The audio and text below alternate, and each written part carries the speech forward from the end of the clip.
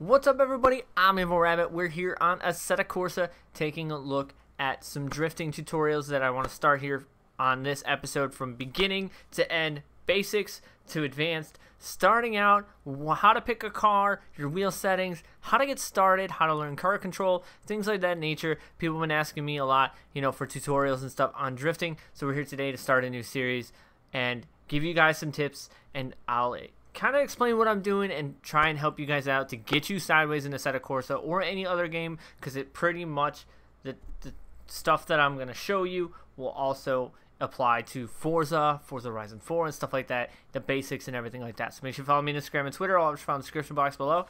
Let's get to it. Let's get started.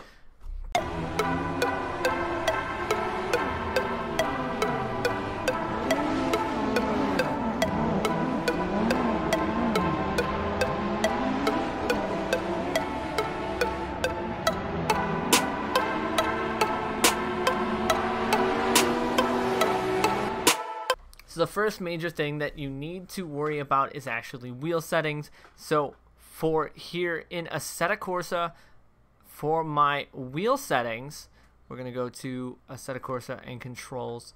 So obviously we have all my controls and stuff like that.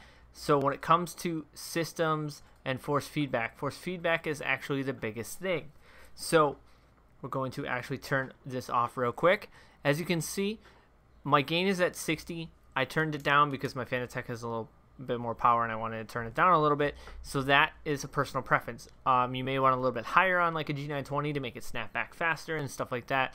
I will be doing some of these tutorials on a G920 as well. And if you've noticed, I've pretty much turned everything off. I've turned all my curb effects, road effects, slip feel, everything is off. Because the Fanatec does a very good job of doing that, and the game itself does a very good job of doing that as well. So I turned it all off. It's helped me out tremendously and makes the wheel feel very good. So that's my first tip, is getting wheel settings dialed in. Now these may not work for you. You may have to tweak them a little bit. I have tried these on a G920 and it does work. I have had to kick my gain up to about 100% for a G920. So for you G920 users or G29 users, 100% would be probably a good option. So we're going to get the drift scene back up. Now, when it comes to picking a car, when you first start off drifting, you're going to want something around a lower horsepower when you're first starting out. I see a lot of people making the big mistake of going straight to 1,000 horsepower cars thinking, I'm going to be able to drift this. And then they get frustrated. They don't want to drift anymore because the car's really snappy. Like, they hop into a VDC car and they're like, I'm going to do this. The VDCs are very snappy. They can be tuned out, they can be fixed, but they're very snappy because of the grippy level tires that they run and everything like that. So my suggestion is actually the World of Drift street cars. These cars are extremely good to drive. They're really nice. You have some 180s, you have some Laurels, S13s, S14s, 15s, R32s, Corollas, JZXs, all kinds. So today we're going to actually be using the S14, probably one of my favorite cars. It's about 333 horsepower, which is a very good starting power.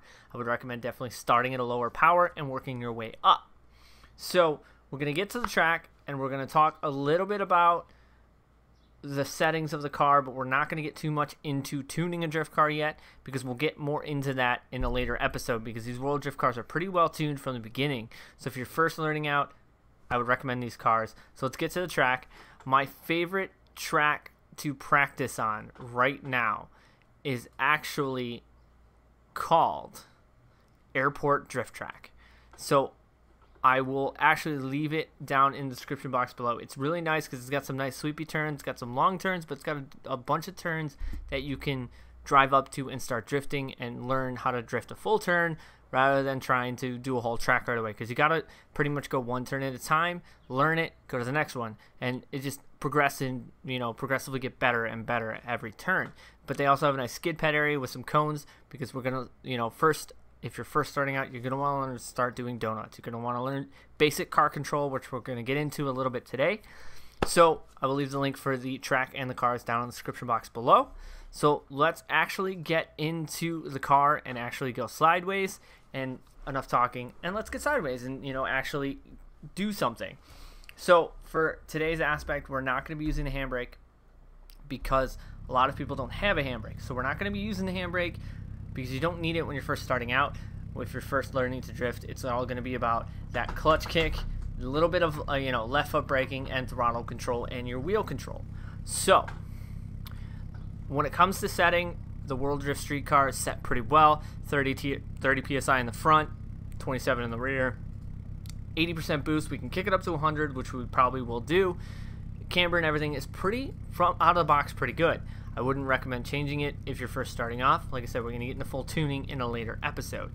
So on the car, in the car, however you want to do it, we're going to be showing this in third person so that you guys can kind of see what the car is doing. We do have the wheel cam and everything out. So kick this up to 100% boost. And when I said you got to learn basic car control, a lot of people will, be like, oh, I got this, and go straight out here and just be like, let me just, go sideways, and then, this happens. Or they'll, get going and they'll be like, okay, I got this. I got a handbrake. I should be able to do this. Oh, no, I don't. So not having basic car control, or the concept of the control of being able to catch the drift and knowing how much to countersteer and throttle control, because throttle control is definitely a very big thing. You don't want to be like just planted to the throttle the entire time, because it's not gonna work. So the easiest thing to start doing for anybody to learn to drift and learn basic car control is find a place like this that has like cones, which Airport Drift is perfect for this. And basically you're gonna want to cruise up, and you're gonna want to do a little bit of clutch kick to get the car sideways, and you're going to turn in, and then you're going to realize what it does. A little clutch kick, let the wheel, and start countering, and pretty much learn how much throttle to give it to do donuts. It's not a hard thing to start learning, and if you let off the gas, the donuts get larger, get on the gas, they get smaller, but you're also learning wheel control, because the biggest thing is you can't just go straight to lock and think you're going to be able to drift. That's not going to work. So you have to learn the fine adjustments of drifting when it comes to your wheel and things of that nature. So we're going to get into another donut here. A little clutch kick, a little left foot brake, slide the wheel, and it's all about, now if you notice, I'm not really turning much with my hands. I'm kind of using throttle to make the car go where I want. I'm feathering the gas. More gas makes it go more angle. Less gas will let it shallow up. More gas, more angle. Less gas, less angle. So if you can get yourself into a kind of a drift circle like this, where you don't have to do much hand movement and just use throttle, you can almost get to the point where you can let go of the steering wheel and just use throttle to be doing your turns. Now these might be a little bit tight to be able to do that, so we're gonna actually try to get into one and see if I can actually do that.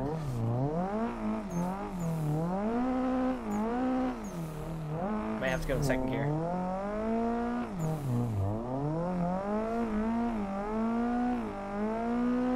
So if you noticed, when I was doing that, I wasn't really changing my steering position, kind of just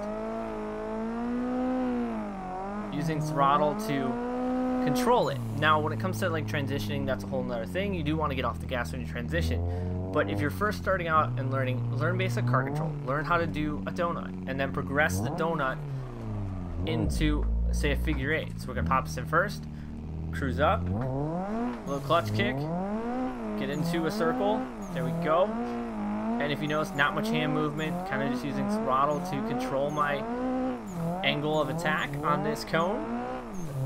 And then if we want to transition, we'll come back, get off the gas, let it flick, and see how it started to rotate the right way. So the next thing in that aspect would be to give it a little more, give it a clutch kick to kick it back the other way, and then you're going this way, and then go this way, a little clutch kick to kick it back on throttle, basically back into a small donut. And I know a lot of people are saying, well, donuts are stupid, it's not a big, but this is where everybody starts. When I first learned how to drift real cars, I started doing drift donuts. I started doing donuts around cones and things of this nature. And, you can get much closer, and if you notice these little left foot brakes, so you can actually clutch kick it, left foot brake it, slow yourself down, and go back around. Or if you want to just use left foot brake to control the car,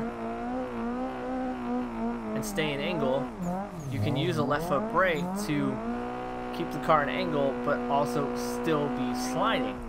So I know doing donuts is boring, but it gives you the aspect of control. So then you can come in at a much faster speed, clutch kick it, and realize where you need to grab it in order to keep the drift.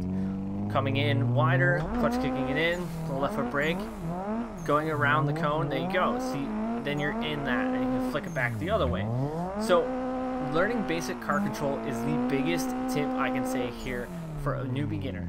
Learn basic car control, learn how to do a simple donut, and then progress to doing a much larger donut. We're gonna go in third. Much larger donut using the left foot brake, but staying on power. Little clutch kicks to keep angle. And you'll be able to, after you do that, and learn that basic of knowing how the car is gonna react when you do it, and how much you need to counter steer versus how much throttle, you'll be able to do full turns and long sweepy turns and stuff like that. But you need the progression of knowing how much to give throttle, how little to give throttle, and that things before you even go and tackle a full track.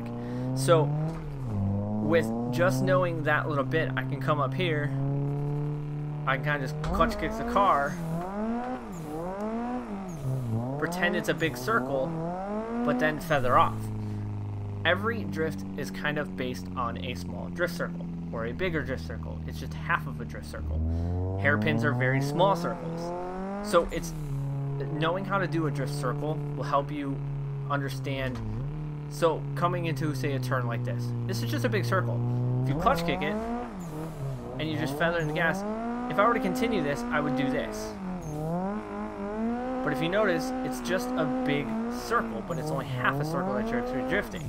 So if you get to the point where you understand that, you can go, all right, well, I'm going to come up to here. It's going to be like a small drift. It's going to be a medium-sized drift circle. I'm going to come up, clutch kick, go. Okay, but the circle's ending, so I'm going to let off the gas. Car straightens up. You just drifted a full turn. So it's kind of learning basic car control first. I would definitely recommend doing donuts and stuff first before doing full-on tracks. Learning basic car control will help. These World of Drift street cars are definitely a very useful car to use because they're a lower power car. So if anything, don't start off trying to go drift a VDC car right away. Don't try and throw yourself in 1,000 horsepower, VDC or a 900 horsepower DC GP car. Work on some street cars first, because street cars are a lot of fun. Sometimes you can have a lot more fun in some lower power tandem cars than you will high-end cars and stuff like that. So when it comes to clutch kicking, initiations, high things like that, those will come in next episode. So I hope you guys enjoyed this little first episode of tutorials. I know a lot of you guys are probably like, okay, this is boring. Oh, grinding gears. Maybe we should learn to shift first. But this is how everybody starts. It's how I started learning how to drift. I started doing drift circles. Everybody gets frustrated when they first start drifting on a wheel in a game because they're like, I can't do it. But you're trying to do so much at once. You're just trying to go into a track and be able to drift a whole course when it's not really going to happen that way. Not right away. So start little, get big. That's the biggest thing I can say.